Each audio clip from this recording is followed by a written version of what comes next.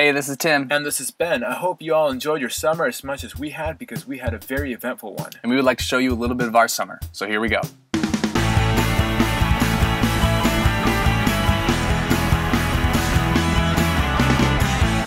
We started our summer in Pennsylvania at Creation Northeast, which was a great kickoff to the year. From there, we headed down to Franklin, Tennessee for a weekend with the youth. That was a lot of fun. Then we headed back up north to Wilmar, Minnesota for Sunshine Festival. And then we had a long drive from Minnesota all the way to Washington. That was a long drive, and on the way we got into a little accident. Thank God nobody got hurt or injured, except for the trailer and the bus. Yes, and we did have enough time to take a few pictures with some friends in Washington. Yeah, that's fun. Then we flew out to Virginia to do a show there. Grabbed another plane. And we flew out to Michigan to do a camp in Evrart, Michigan for Spring Hill Camp. That was a lot of fun. Yeah, hey, that's me.